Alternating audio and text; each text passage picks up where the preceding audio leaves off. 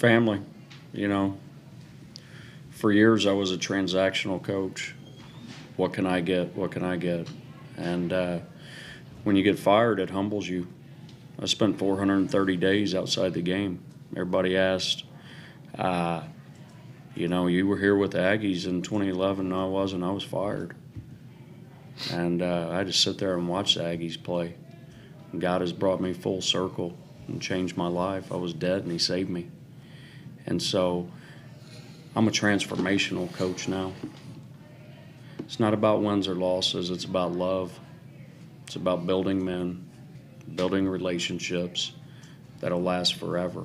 I got a second chance. This guy's a second chance guy. This guy's a second chance guy. This guy's a second chance guy. We're about building people up. It's not mission Omaha. It's mission build and save lives.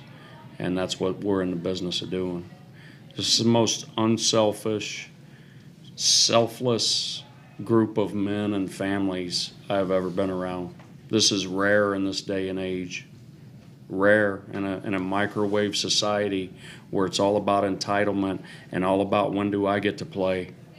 This guy's playing with a broken left hand right now. Nobody knows that.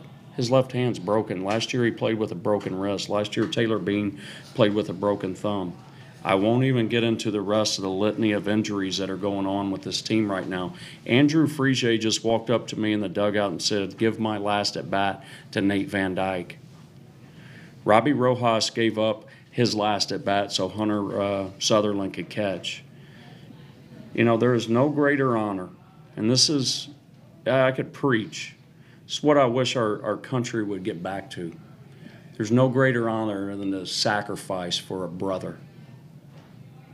And that encapsulates and embodies this team to a T. That's why they're so lovable.